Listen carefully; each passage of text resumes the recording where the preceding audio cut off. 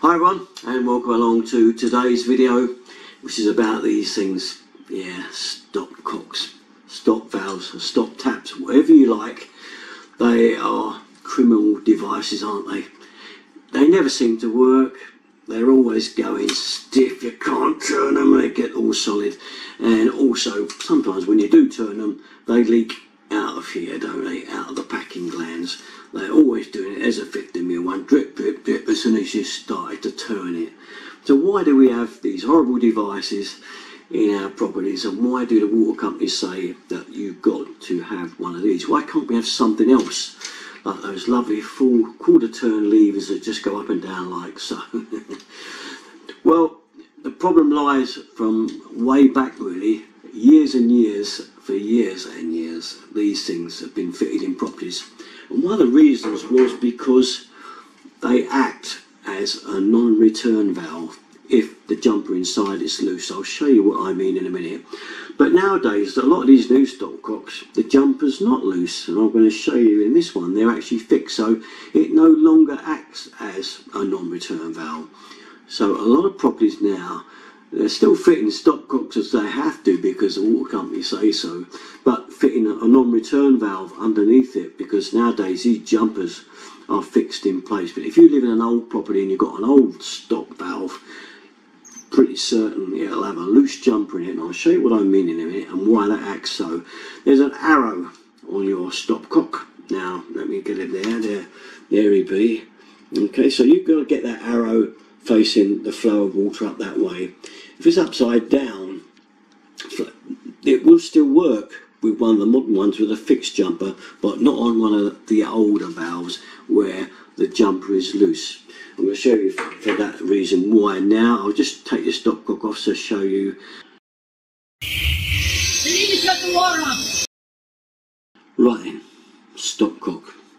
We're going to take the top off it, yeah, and there you have it in two halves. Yes, two bits. This part here is the jumper with the washer on top. Alright, now look, in this model and in a lot of newer tabs, it's fixed. Now, because that's fixed, it's not going to act as a non-return valve. So the water company aren't going to get their non-return valve. But if you notice in a lot of newer properties where you've got a stopcock, there will be a non-return valve fitted underneath it. And that does the job of preventing the backflow of water from your property and being drawn out into the mains in the street and contaminating water supply.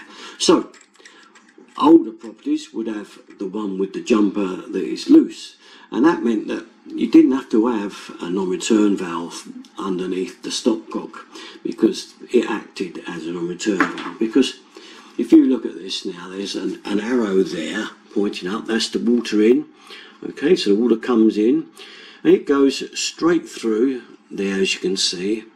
So it's going up in that way, and the jumper and washer lifts off as you unscrew it, and it goes down that hole there. There's a hole there, so I can see there, higher up and out of there. So well, you see it probably better if I show you that there, so we can get the light on it properly. There we are. You can see the hole comes up through that way.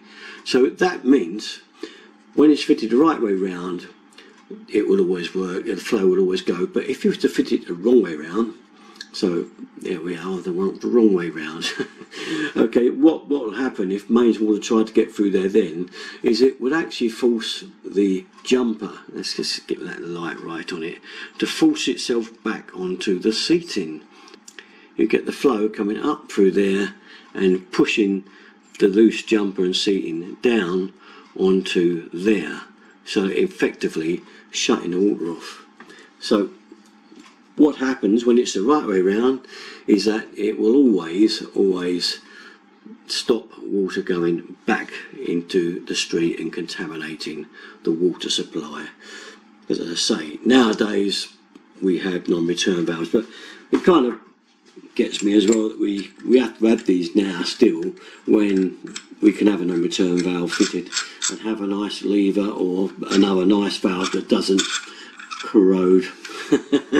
And it just is a shame we're still stuck with stopcocks because they're such a nightmare, aren't they?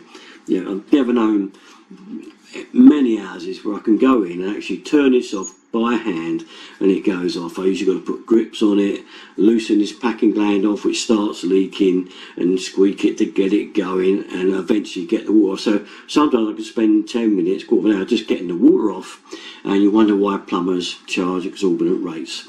They've got all these problems to get by before they even get to the job in hand that might need doing in your house. So just bear that in mind, that these things still going, still out there. Shame. I hate them with a vengeance as well, but there we are. We have to put up with them. But that's why you still got a stopcock in your property today. Good luck.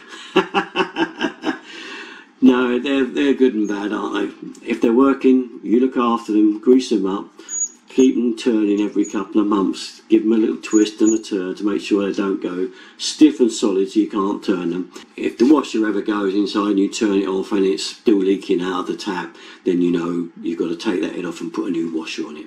This little bad boy then has to stay, but say care, look after them, keep them greased up and twisty turny so that you know they're going to work when you need them, and honestly they'll be fine. If you're lucky. No, you will. Okay, all my stuff, Derek 33. Don't forget to subscribe and tick the notification box. I'd love for you to get a note of all my videos that are coming up. My subs are of late going down, which is a bit of a shame, but I guess my competitors are doing a better job than some of these videos and me, obviously, because I'm losing ground rapidly, so I need your support. Okay, that's it though. Thanks very much for watching. Bye bye.